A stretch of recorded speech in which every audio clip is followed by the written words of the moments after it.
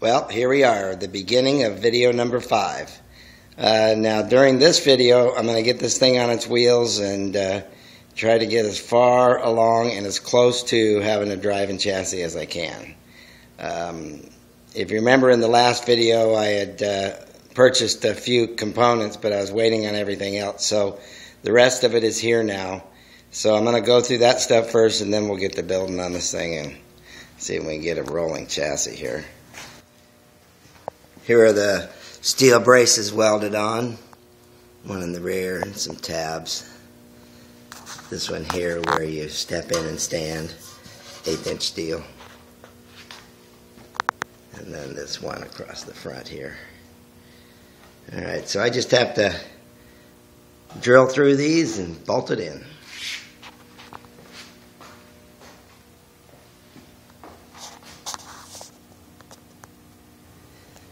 The bolts are installed now, nuts and washers and bolts are in there. So I'm happy with that. Okay.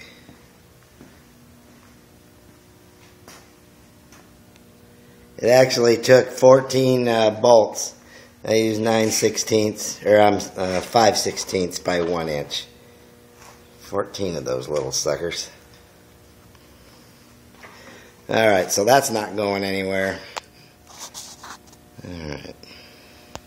Okay, I broke the chassis down into 6 sections. Raw materials, wheels and hubs, the drivetrain items, suspension, steering, and foot controls. So I'm going to show you the items in each of these sections. I'm going to move through it pretty quick, so if you want to look at it longer, just stop the video. Okay, so let's look at raw materials. Okay, here's the items that you're going to need to build a chassis, the raw materials. So it starts out with the frame and chassis. So and that's a 1x3 rectangle tube, 1 inch by 3 inches. They call this thin wall or .062 wall. So that's what you make the chassis out of. Then you've got the front axle. This is 1 5/8 diameter. This is 120 wall, thick wall they call it. 1/8 of an inch is .125, so this is almost 1/8 thick wall. This is 1 5/8. You could use 1 1/2. You could use medium wall, which is .095, but you want a nice stout tube for the front axle. Then this is 1/4 inch plate steel right here, 1/4 inch thick. I use that to make the engine mounting plate. I have a mill, so I can make the elongated slots. But usually when you buy these, they're made of 1/8" steel. They're off the shelf. I just like them a little more stout. Then you've got 3/16" steel and 1/8" thick steel. These two can make a number of brackets. It can make the spring shackles for the 3/16, brake rod brackets for the 1/8. You could also use 1 1/2" by 1 1/2" angle. But with these two steels, you can make, actually these 3, you can make any number of brackets. Then for the steering shaft, that's a 1 5/8 inch diameter steel rod. And then for the brake rod off the foot pedal back to the brake, you can use a 1/4 inch solid rod. Then you also need, for the wood tub, some 1/2 inch maple plywood. This is a cabinet grade plywood. What you buy down at Home Depot is for construction. It's like fir grade. I guess it'll work, but this is just a little bit nicer material. That's what I use to make the tub. 1/2 inch thick, 4x8 sheet. Alright, so with those basic items, you can build the chassis. And there might be a couple things I'm forgetting here, but this is generally the extent of it. Alright, so now we're going to get into the wheels and the hubs. That'll be next. Alright, let's go over the items for the wheels and hubs. And you'll notice on this list I give you the source and the part number. So you should be able to find these things online. But it starts with a couple of front rims. These are off the CT90, Honda Trail 90.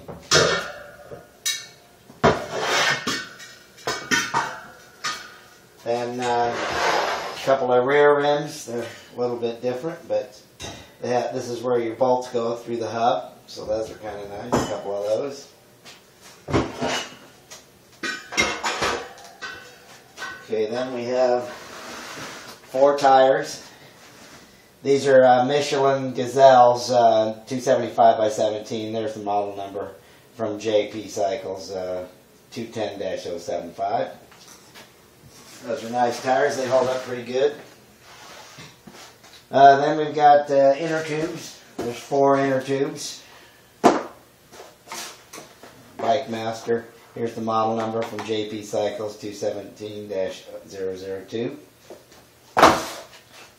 Then we have rim strips. These go around the rims to protect the spokes from cutting the inner tube. So you need 4 of those. Then we have front axle bearings.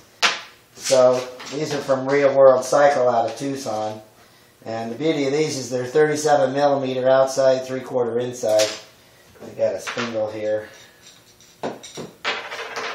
So those fit on there pretty good. You have 2 on, 1 on the inside, 1 on the outside, so 4 bearings total. And then you have the rear hubs. Okay, so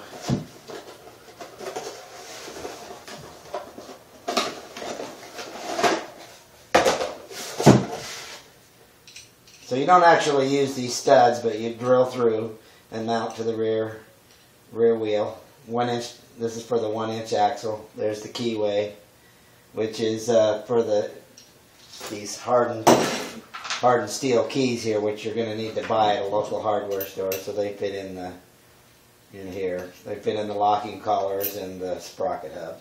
All right. So those are the items you need for the front, for the wheels and hubs, front and rear. Okay. Okay, so let's take a look at the drivetrain items. All right, so it starts with the Honda GX200. I like using the Honda versus the clone. It's more money, but I haven't had any problems with the other two at all. Always starts, great running engine. It's got a 3/4 inch shaft. It's 2 7/16 long. And right there is the model number if you want to shop around. They're not the cheapest from Northern Tool, but with that model number you could do some shopping. Okay, so there's that.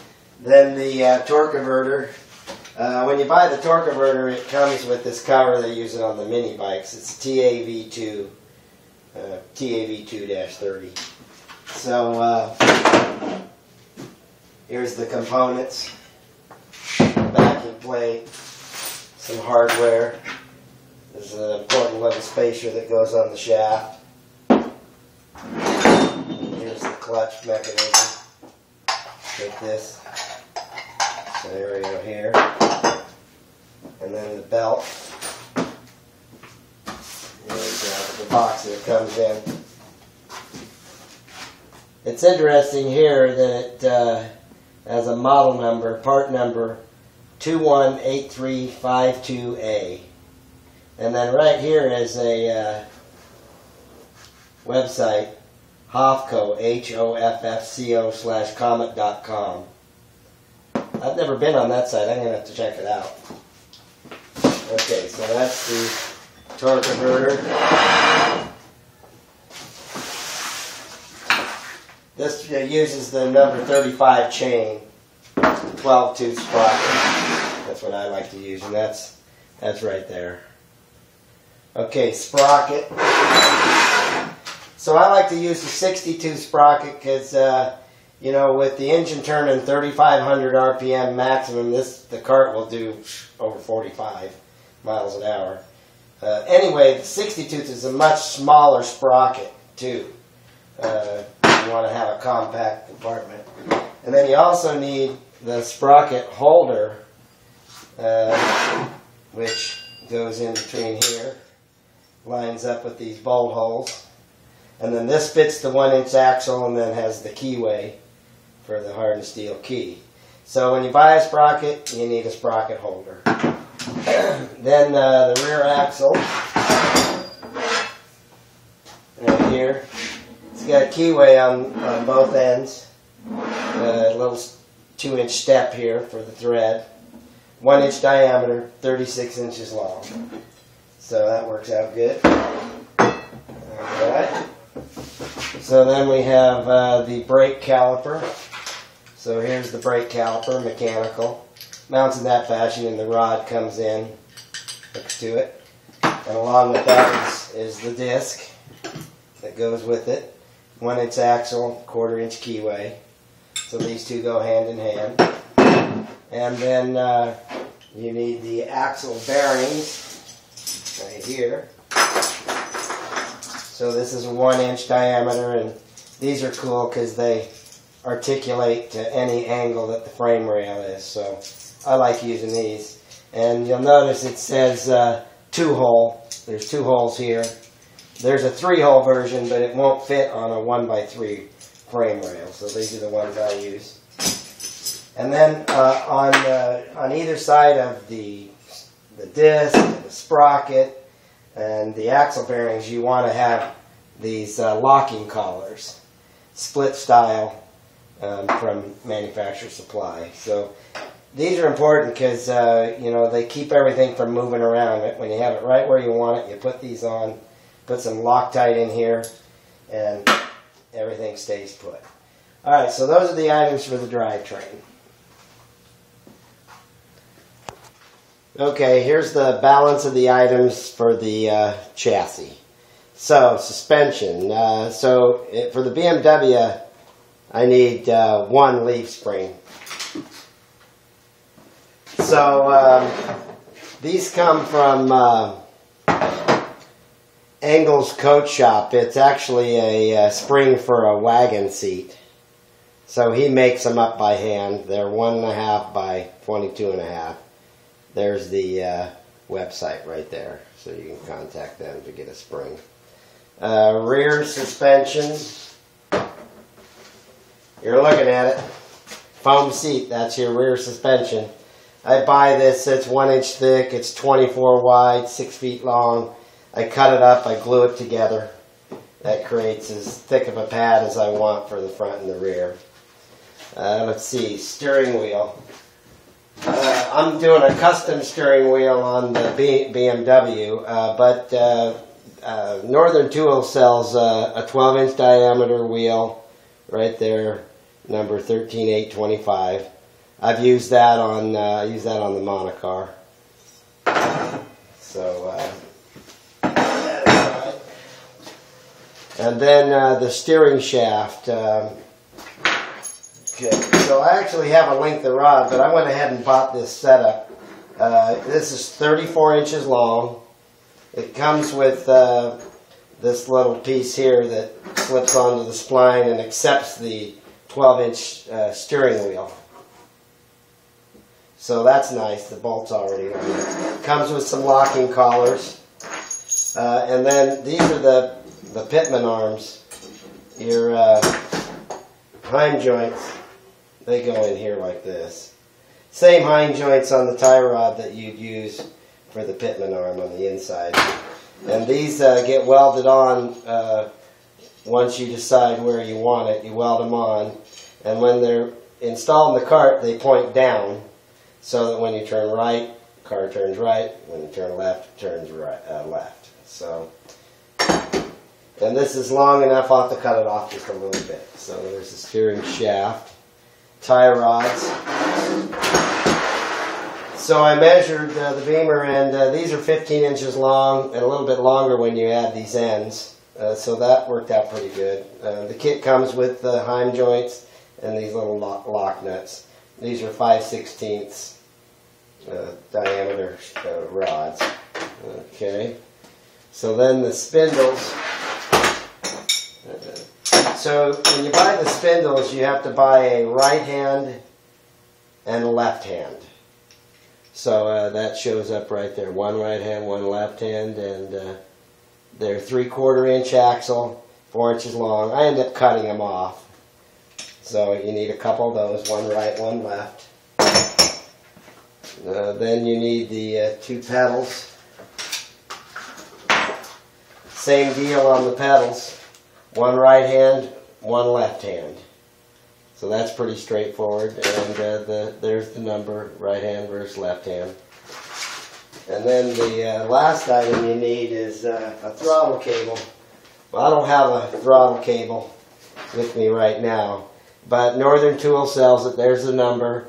It's long enough to reach from the pedal. It comes with a little rod, and these little springs, they're basically worthless. But the cable is good and the rod is usable. So that's the rest of the items required to get the chassis up and running. Okay. I thought I'd take a minute and show you a couple things I've learned about these rear rims, or for that matter, rears or fronts, whatever you get from a salvage yard or off of eBay that are old 45-year-old rims. This rim here's all cleaned up, but this one isn't. So this is pretty typical of how they might come from a wrecking yard. This particular rim didn't have a tire and tube, but I've bought others that did, and it could take you a couple hours to get the old tube and tire off because they get frozen to the rim and they're hard as a rock. So you end up I had to cut a couple of them off. Sometimes they come off. But if they have this hub in them, sometimes that can get frozen in there, and this one was a little stiff. I had to put some WD-40 in there and pry on it. And you want to be careful because you can break the casting of this rim. But once I got this apart, you can see how typically this might look on the inside. Look at this thing. What a mess. That's pretty typical. All corroded and shot to hell inside. So this part just goes away. Let me show you this other side real quick. This would be the sprocket side of the rear wheel. And these little rubber pieces, they come out. If I can get it out of there. Usually they just come out. Okay. So, going back to this other side here. So, what I usually do is I knock the bearings out, clean all the grease out, and then I wash them, I give them a bath, and then when they're dry, I put them in the bead blaster, and they end up looking pretty much like this. They clean up real nice in a bead blaster, glass bead, or any kind of medium, really. It doesn't harm the chrome, and it actually does a real nice job of getting all the rust off. But before I can do that, like I said, I got to get these bearings out of there, and you don't want any grease when you're in a bead blaster. So I have this selection of different size punches here that I'll end up using every one of them to get this to knock these bearings out. The tough part is getting one side out, because once you get one side out, then you have access to knock the other bearing out pretty easy. So the problem is that when you stick the punch down in there, you're trying to catch the edge of the bearing down below. And I've learned that inside there's this little spacer. And if you can work this thing back and forth, you can get that spacer to basically shift back and forth inside the bore. And what that does is it exposes the edge of the bearing down there so you can catch it with the punch. And you tap on it a little bit, then you move the spacer over so you can get the other edge of the bearing, and you just keep tapping until you work it out of there. You got to hammer on it pretty good, actually.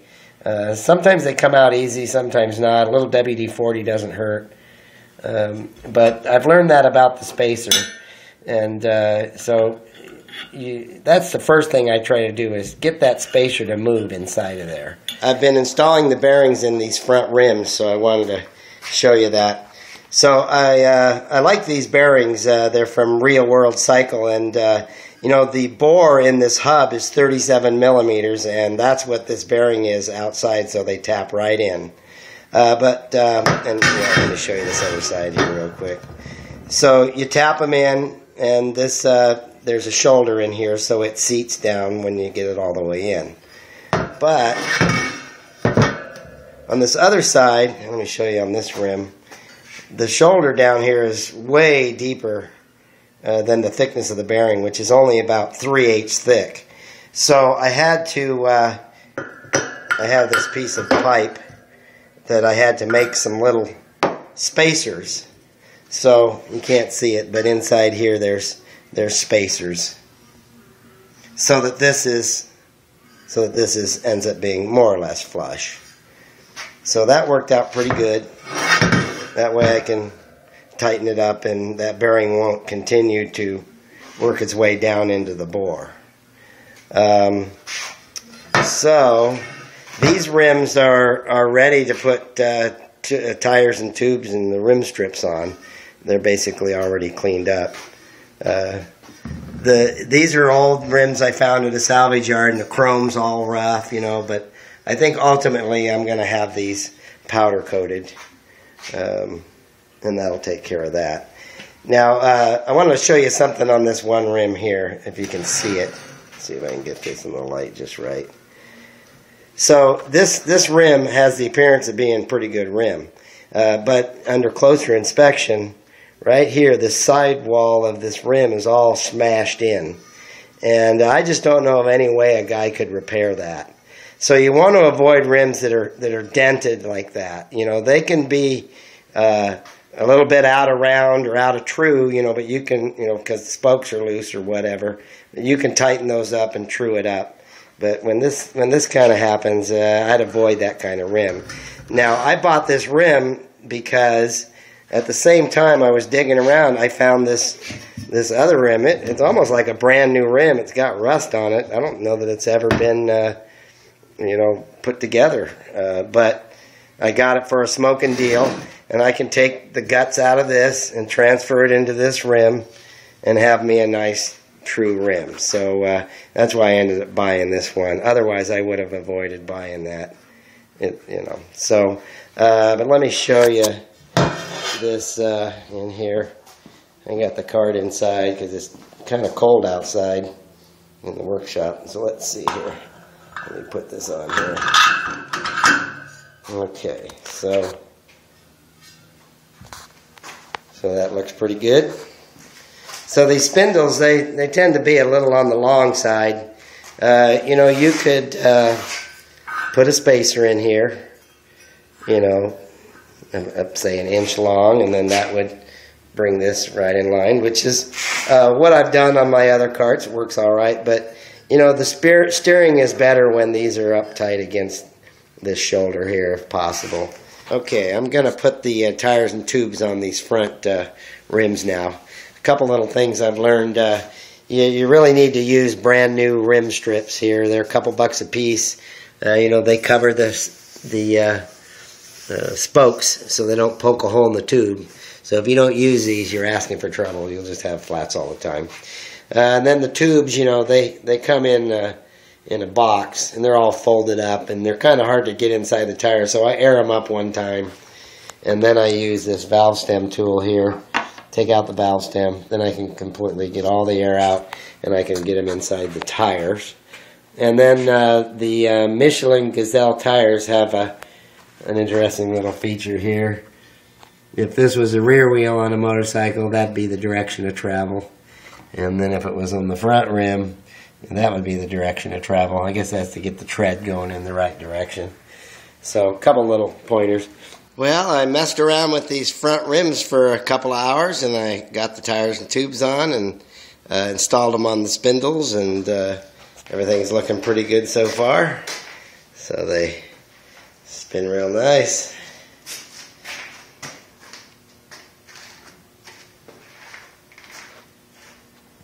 And then I've got them fairly snug. I put the spacers that came with it in there just temporary. And then later, on the other carts, I've cut this spindle off once I had the wheel where I wanted it.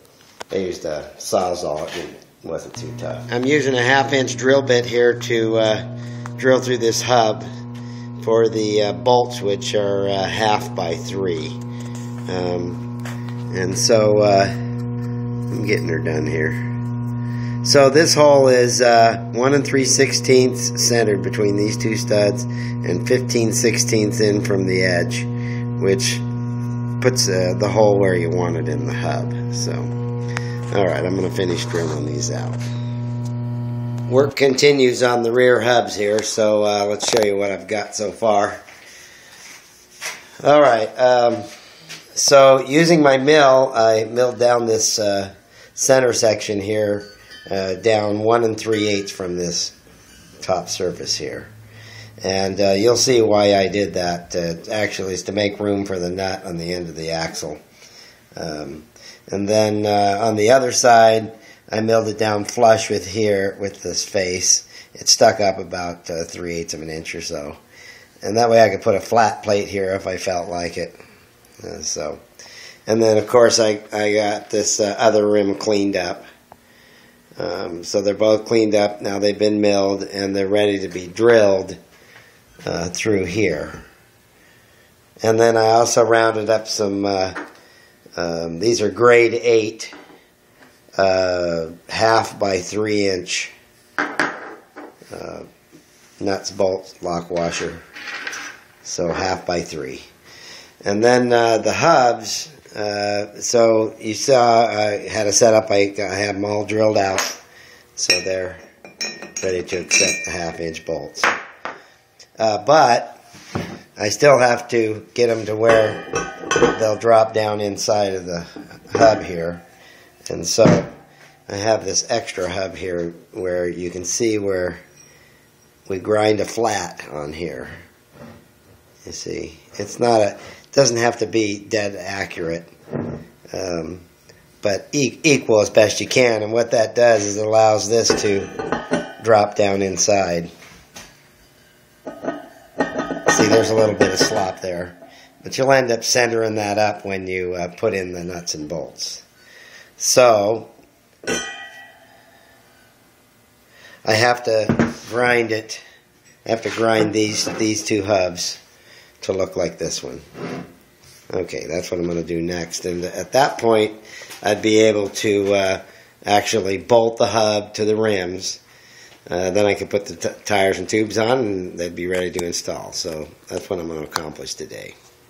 So the goal on this grinding here is to take off about 3/16 of an inch off of each stud. And, you know, truthfully, I eyeballed these when I was grinding them. Here I put a little piece of tape, used a marker. So it gives me a reference line, at least.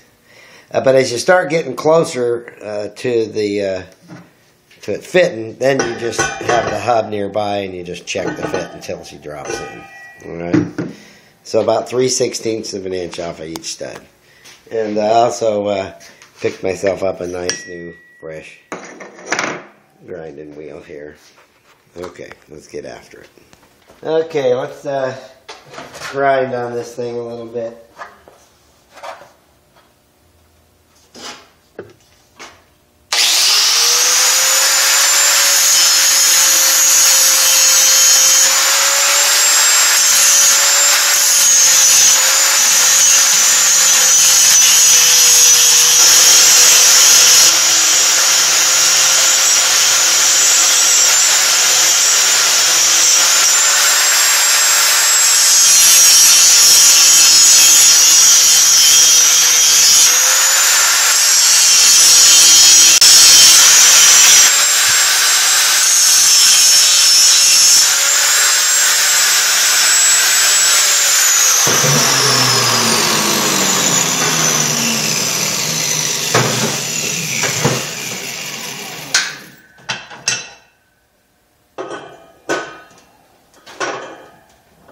Alright, well I'm getting there, but I gotta take off a little bit more.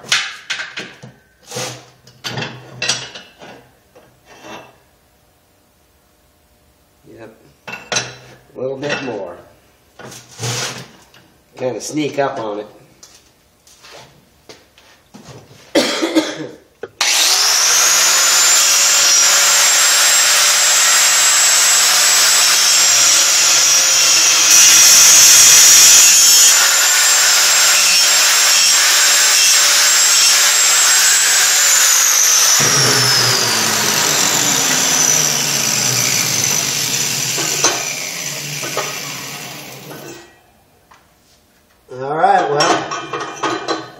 drops in, and so you just kind of have to feel it to see if it's equal.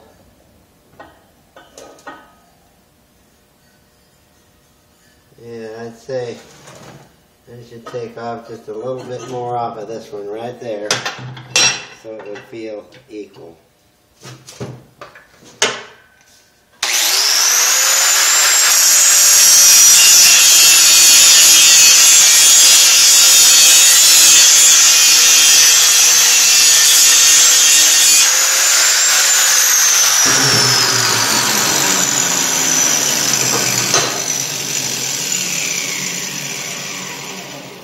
Okay.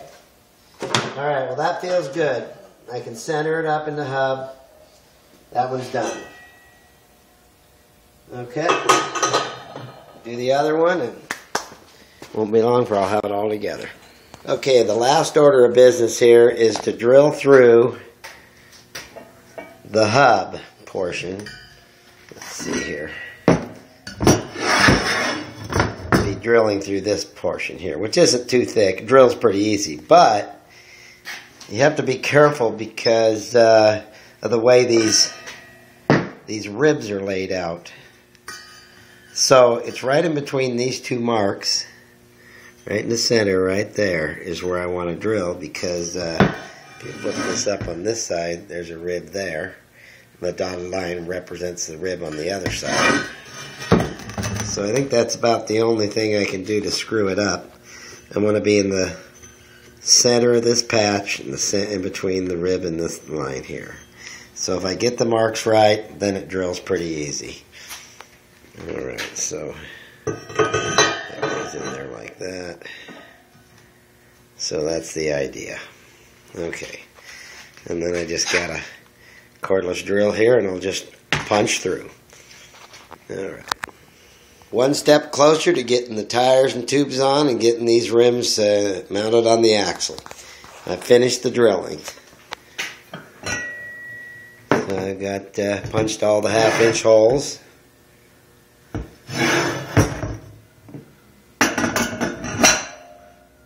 line it up on my reference mark. This one I already have them installed. Don't have them tight yet, but they're in there. See, the 3-inch bolt works perfect. By the time you tighten it all down, it's just right. Okay. Almost job done.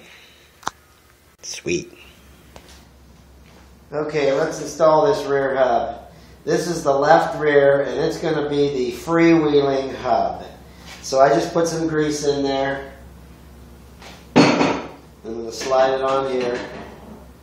So there will be no key, no lock, no set screw, because it's just going to spin, so it's going to freewheel. And then the nut.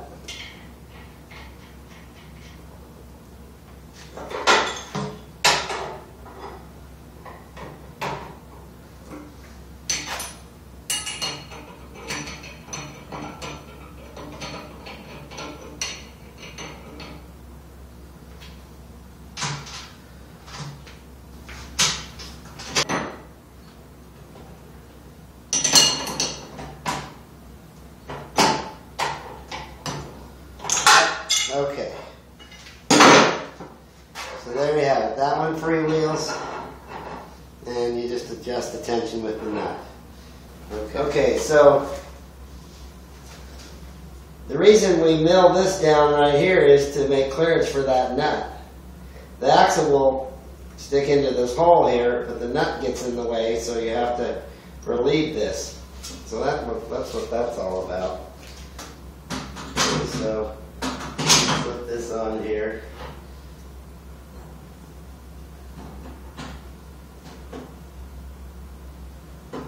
Okay. So put all the bolts in.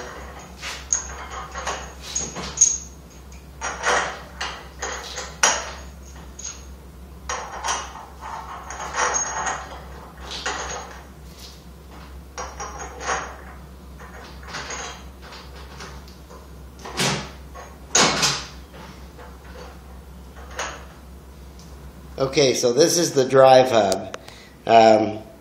Instead of freewheeling, It's installed the same way, but with one exception. It has the hardened key in the keyway here.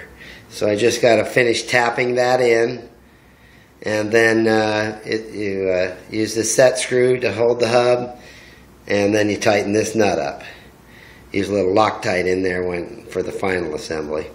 Tighten that up, little Loctite, and then I'll put a split collar right here to keep this key from migrating out, because they have a tendency to work their way out.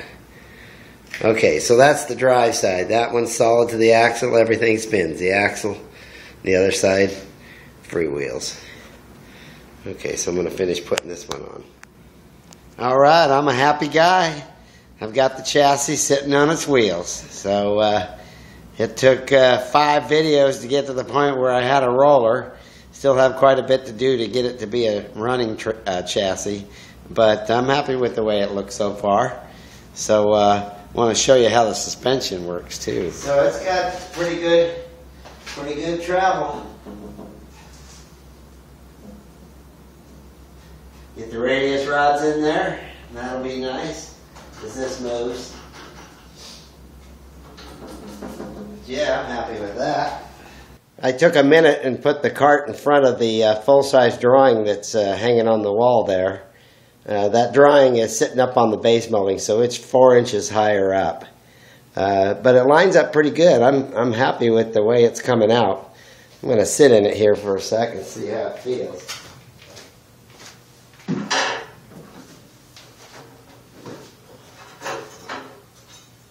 Got my little steering wheel right about there. Yeah. Feels good. Pedals. Alright.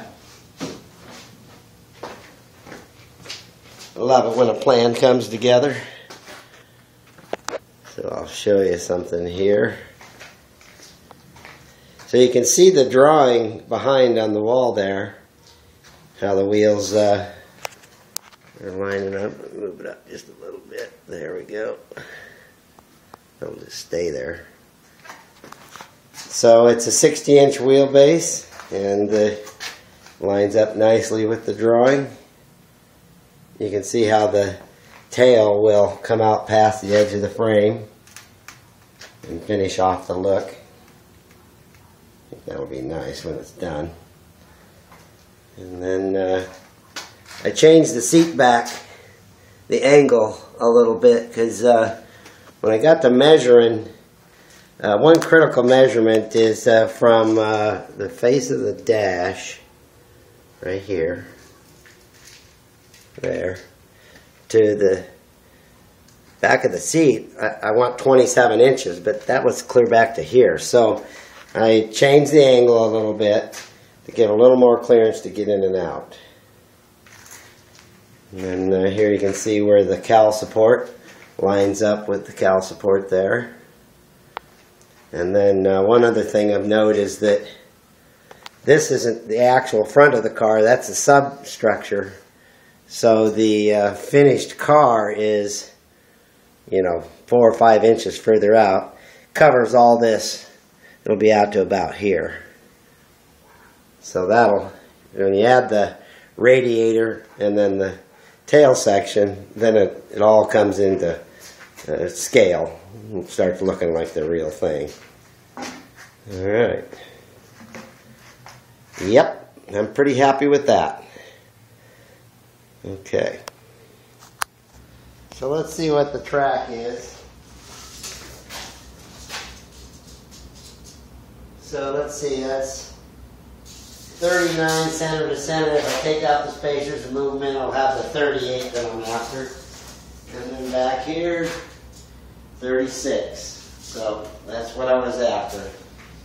I wanted a track of 36 in the back and 38 in the front.